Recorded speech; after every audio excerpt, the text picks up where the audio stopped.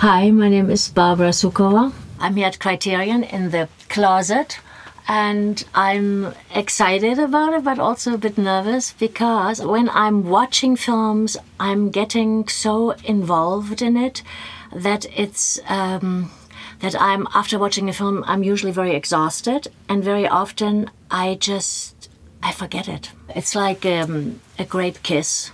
If you have a very long kiss with somebody, afterwards you don't know what happened during the kiss. You just remember it was wonderful.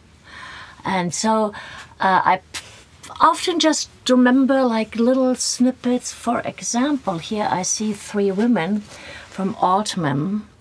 And I remember I absolutely loved that film, but the only thing I really remember was that there was the dress of the one woman, I think of Shelley Duvall. It was always caught in the car, in the door of the car, and that is all that I remember about this woman. So I take that, definitely. I haven't seen it in a very long time. Oh, and right next to it is Ingmar Bergman, Scenes of a Marriage. Fantastic film, and I have to say, Ingmar Bergman is my greatest professional regret. Because I met Ingmar Bergman in Munich. He saw me in the theater and he wanted to do a theater play with me and possibly a film, and I turned him down. I don't know why to this day. I think I was influenced by the man I was living with at the time. He discouraged me. I think he was afraid I might fall in love with him. But Liv Ullmann is just one of the greatest actresses ever. Oh, here is The Leopard. I was doing a film with Cimino, the Sicilian, and so that's why I watched The Leopard. And Cimino had this weird idea, actually a great idea, that all the actors in the film, they had to socialize with the people that they were playing. So I remember Josh Ackland had to go in some remote village in Sicily and socialized with the mafia, and I played an aristocrat and I socialized with the aristocrats in Sicily. And so The Leopard was wonderful to watch for that.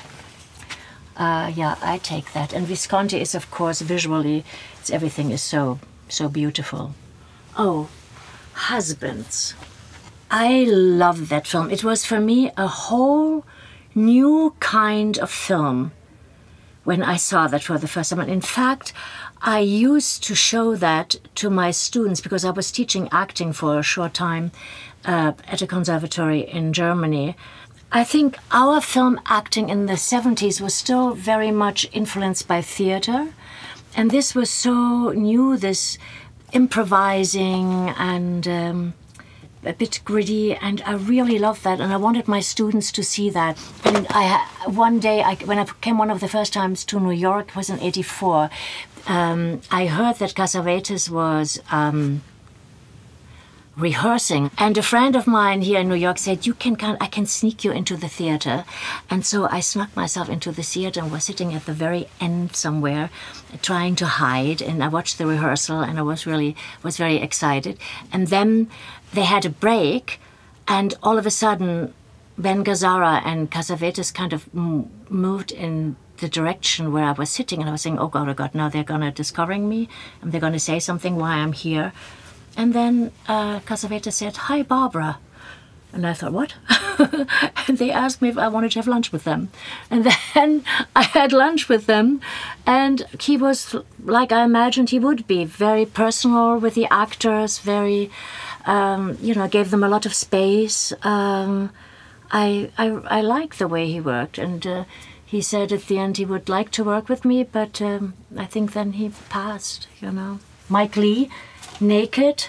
That was also an experience. That was very new for me to see that kind of acting, that kind of going really to the edge. And I met him later because I was with him in the jury in Berlin. He was the president of the jury in the film festival. And I heard, and I was talking to him, that he did these very, very long rehearsals, which was the opposite of Fassbinder, with whom I worked. And I see that there's Berlin Alexanderplatz. That is when I met Fassbinder for the first time. And Yeah, he had this thing that he did only ever one take. There was a situation that I remember.